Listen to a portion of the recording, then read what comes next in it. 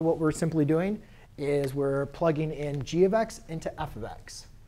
So f of x is equal to x squared minus 1. And g of x is equal to square root of x minus 1. So let's look at the domain restrictions. Here, there's no domain restrictions. Here, we have domain restrictions of 1 to infinity. So as I mentioned, if you're plugging a function into another function, you have to remember that domain restriction. Not for the one you're plugging into, but the one you're plugging in. So when I do f of g of x,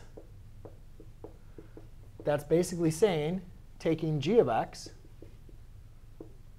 squaring it, and then subtracting 1. Does everybody at least see that as far as that notation? You don't need to show that, but I'm showing it to make sure that everybody understands. So therefore, we have x minus 1 squared minus 1.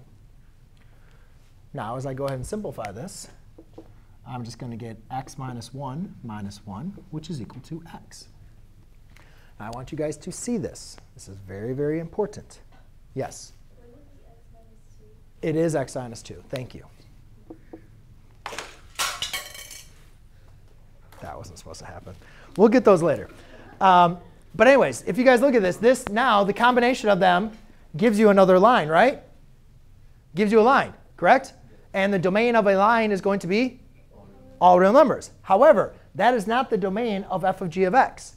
Because what we have to do is we have to keep in mind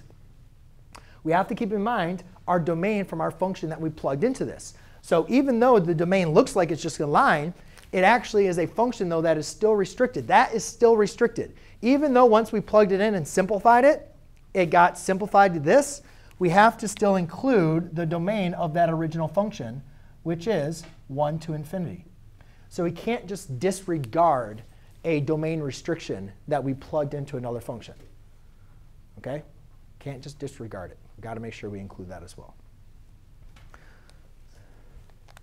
So that is one way that composition is a little bit different.